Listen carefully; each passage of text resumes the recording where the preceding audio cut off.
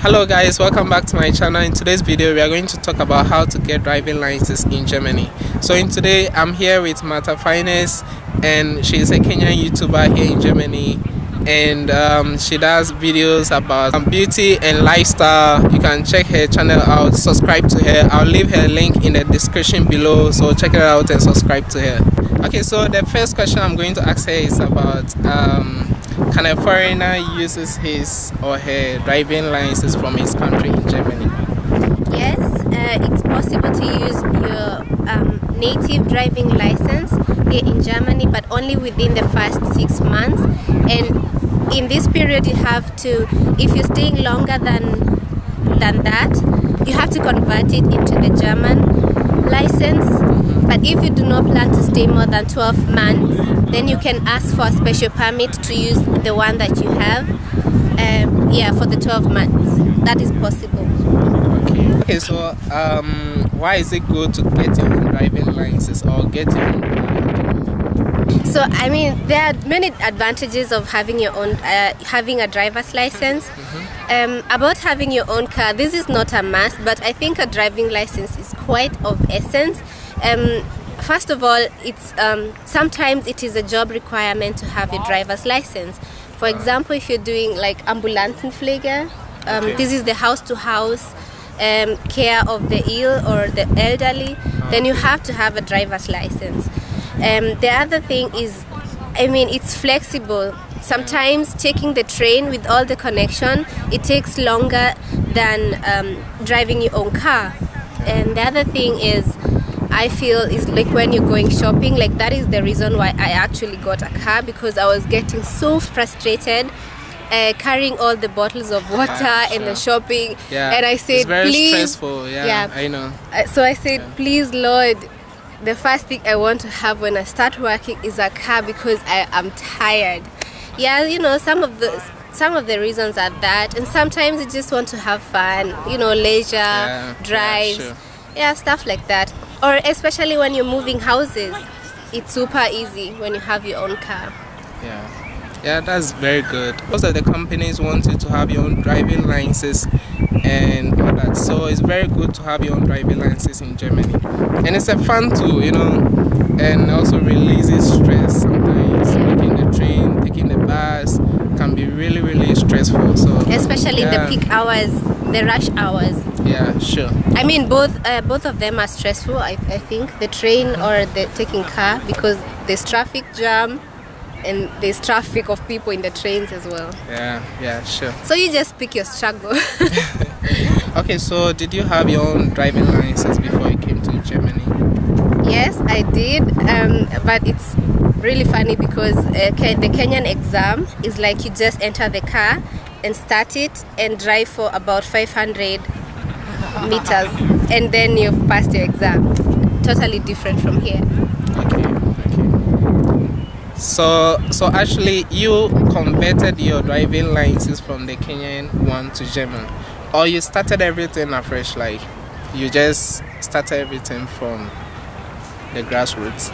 No, when I came here I was not informed, so I didn't know that you could convert your driving license. Oh, okay. But I think it's important that I did the driving license here, because most of the rules that are here I never learned. So I'm glad I did it again. You know, it's better to be sure than sorry. Yeah, I think also one of the things I've realized is that most of the signs in Germany is kind of different. Like, most of the things are different. How you drive and everything. I like it, like here in Germany, when you are driving and it's like green for you and it's green for human, you have to let the human pass before you go. It's very nice. I haven't seen that in Africa. I don't know. You know, right? Yeah, like you are coming to the right, the other direction where people are passing. You have to like stop, let the people go before you go. Yeah. So even if there are a lot of people and the red will still catch you, you have to stand there. You still have to let them it's pass very first. good. Yeah. Yeah. I mean, the basics are the same everywhere, but the rules are different everywhere as well. In Germany, you have to follow those rules, and Yes. it's very nice. So, what's the process you went through to get your driving license here in Germany? So I went to the driving school.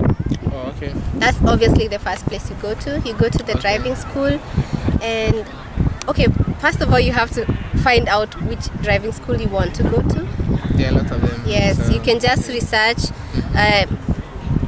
through Google, you know, the one that's nearest to you, but most importantly, the one that is not as expensive, because most of them are different. There are some that are really pricey and some are not that pricey. So you just find a driving school and go there and apply or register for driving school, and then you get a formula that needs to be filled. So I personally went to the driving school and applied for the course, and then I got a formula that was supposed to be taken through it's called TÜV. It's the Driver Licensing Authority. Okay. And the other documents that you need for that is an eye test. You need a Z test. Also need the first aid course and a passport picture of yourself. And then you send these documents to the Driver's Licensing Authority, and they are going to check through your document and confirm if you are eligible to start the driving school. The process takes about maybe 2 weeks or depending, and then the driving school gets the go ahead from the licensing agency, and then you can start your classes. Yeah, actually that's basically it. And then you start with the theory. In between the theory, you can also start the driving lessons, the practical lessons. Okay. Yeah. And so how much do you pay for the driving school, like in average, like how much? It depends on the school, but what's the average in Germany? About 1,500 to 2,000. It can even be more depending on how fast you learn, actually, because the practical lessons you might need to redo them in case you might need many lessons in the practical section, and if you fail the exams, you have to repay them all over again. Wow, like the theory you write. Yes. Or how is it done? No, it's done on a computer, so you just click on. Okay, okay. So after that, when you pass, then you also do the practical test, right? Yes, only when you have passed the theory can you do the practical exam. So you have to pass the theory first, then you can do the practical test. Exactly. Okay. So when you fail the theory, can you do it again? Yes, you can repeat the theory exam if you fail in 2 weeks' time. Oh, okay. And so the practicals, how is it done? Like the exam? Yeah, the exam. You sit in the car or something like that? Yes, obviously you sit in the car, like obviously, and then your instructor, your teacher sits on your right. Yeah, right. Yeah, on the passenger seat. Yeah. And the examiner is seated mostly behind on the right, like, you know. Yeah. So, and he's the one who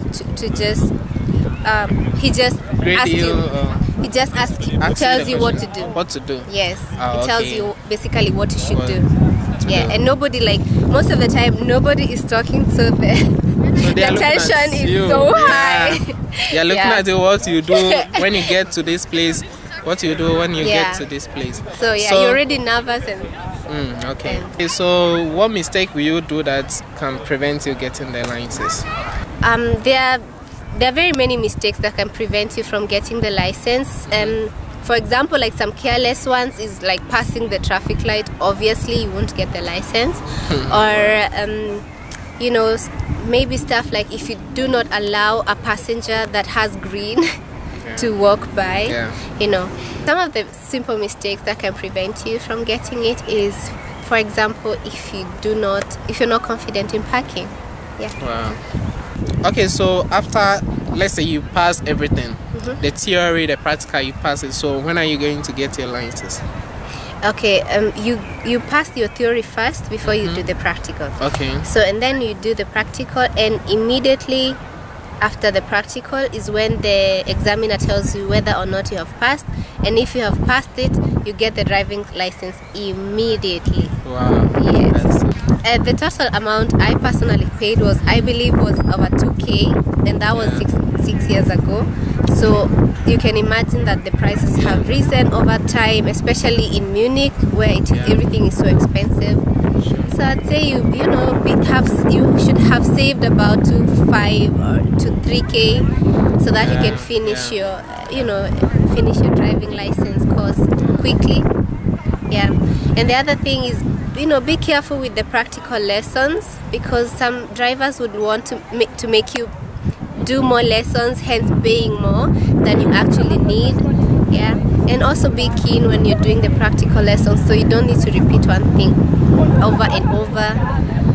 And in case you have not passed your exam, do not be afraid to, do not be discouraged. You can repeat the exam as much as you need, and you're going to get it. So do not be discouraged. Okay guys, thank you very much for watching the video, and thank you Martha for showing us the process of getting driving licenses in Germany.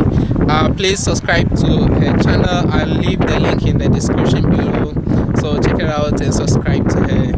Thank you so much. Bye. You're welcome. Bye.